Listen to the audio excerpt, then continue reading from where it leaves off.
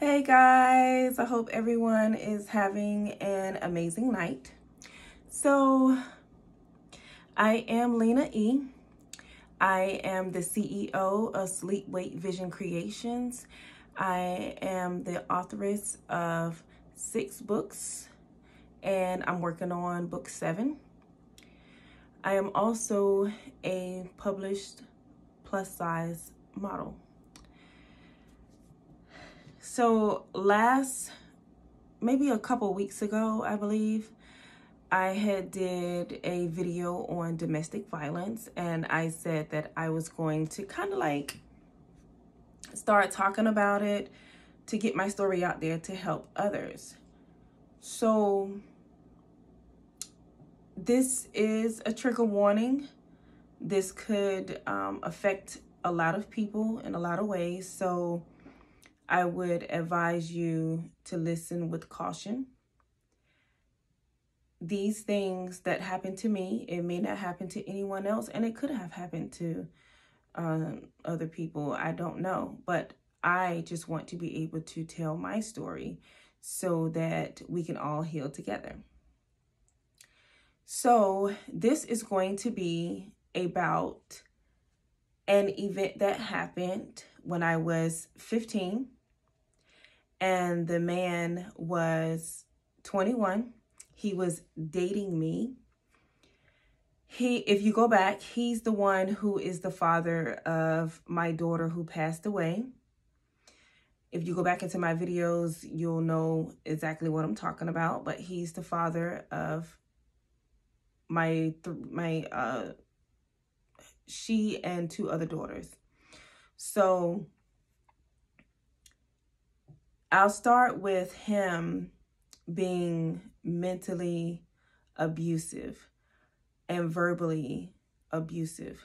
So it started out as him just, saying like, you're ugly or nobody else wants you. And he started chipping away at my self-esteem. Not that there was much self-esteem there from the beginning, but he added on to what I was already going through. So this man had me so low mentally that I barely looked up. And I met him when I was 14. Let me add that in. And to be around him that long, it kind of like got to a normal state to be verbally abused, and it messed with me mentally.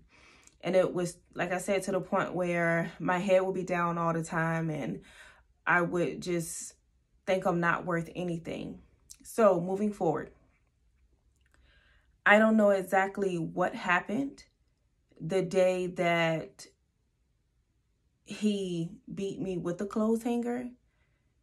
Not saying that it was my fault or anything that I did, but he was just always to the point where he wanted me to be like dependent upon him and don't talk to anyone else, or like if a man looks at me, he get mad at me. So I believe that that was one of the things that could have caused that incident to happen. So back then, there were phone booths. I know some of the younger generations, they may not know nothing about that. But back then, there were phone booths. He and we ended up at the phone booth. I didn't live too far from that corner, but we ended up at the phone booth fussing, and he was just yelling and just being his usual mean self, manipulative. He was just horrible. And when he looked down, my eyes followed his.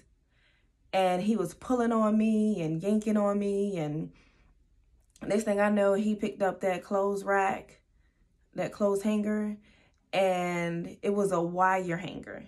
I'll never forget that. It was a wire hanger. And when I tell you, he proceeded to beat me with that wire hanger. And me being so young, like, at that point in my life, things like that was kind of normal. And that's sad to say. But things like that was normal. Like the mental, verbal abuse, the physical abuse.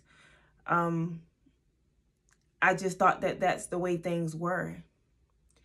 And after he beat me or did anything wrong to me, he would kind of like, well, you know, I love you, or just tell me those lies, this manic love, this abusive stuff. And me being that young, you know, I don't know.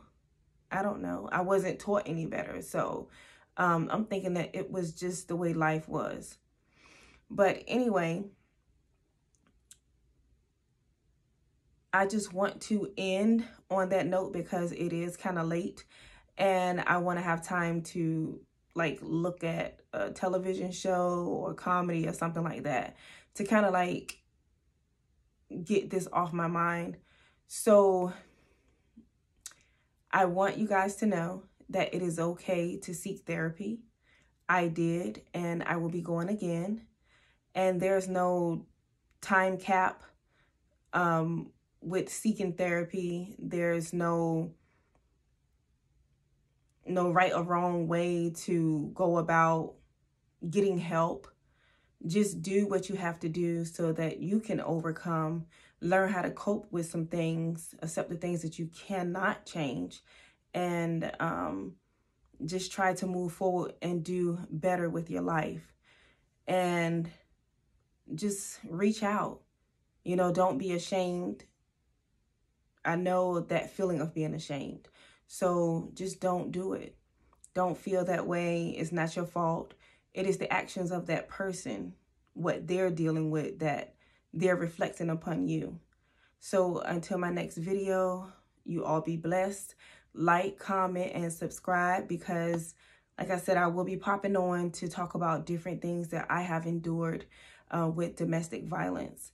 And I just want us to heal together. Have a good day and night, whatever time zone you're in.